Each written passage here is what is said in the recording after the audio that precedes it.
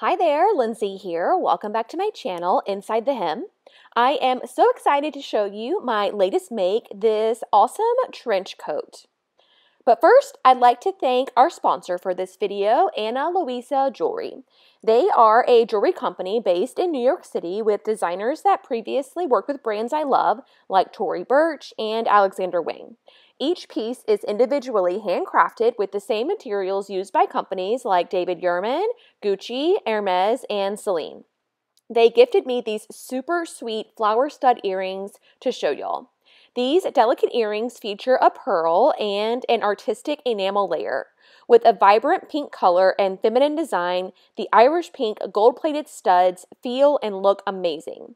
They are 14-karat gold-plated stud earrings, and each one is individually hand-painted. I love that custom detail, and as a crafter, I can appreciate the work that goes into jewelry like this. There's not a better time to shop Ana Luisa Jewelry as they have several sales going on right now for the holidays. In fact, these exact earrings are marked down almost 30% right now. Additionally, Ana Luisa Jewelry has generously offered my viewers a coupon for $10 off your purchase with the code LindsayJ10. Head to the link in my bio to shop. Okay, back to the trench. When I saw Simplicity 8554, I knew that I would have a version all my own. It didn't take much to plan out the project as I wanted to copy the sample garment almost exactly. I just fell in love with the drape and flow of the design, and in my opinion, you can't have too many olive green jackets. Am I right? This soft trench coat and jacket are the perfect layering pieces. Length options include short, mid, and long with side slits and optional pockets and ties. For my version, I took the basic jacket and then added in all the bells and whistles of a traditional trench, including the length of A and the wrist ties and chest flaps from C. Interesting fact, these chest flaps are actually called gun flaps. They were included on a soldier's trench coat to prevent early wear during the firing of a weapon.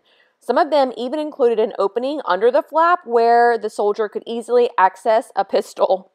They are obviously pretty pointless now since most people wearing trench coats aren't walking around firing shotguns, but they added a classic detail that I wanted to include. I made a straight size 14 and shortened it by 6 inches to make sure it hit me just below the knee. The length is really just a personal preference, and I didn't think that ankle length would be super flattering on me. For fabric, I found the perfect balance of drape and structure in this soft tencel twill from StyleMaker Fabrics. It comes in a whopping 14 different colorways. Mine is the color Hunter.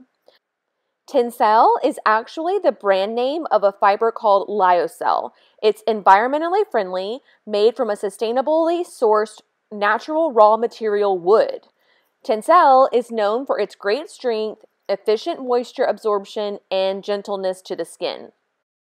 Another fun fact, Lyocell was developed in 1972 by a team at a fibers facility in Inca, North Carolina. Check the description box for a link to the Inca, North Carolina Wikipedia page. There's a lot of great information there, especially if you're familiar with the Asheville area. I really enjoyed reading it, so I thought you guys might too. For fun, I lined the gun flaps with a bright floral quilting cotton I had in my stash. So what do you think of my new coat? I've worn it a couple of times this month, and it's proving to be the perfect layering piece for our mild fall temperatures here in South Carolina. I hope you like it as much as I do, and don't forget to go check out Ana Luisa Jewelry. Until next time, bye!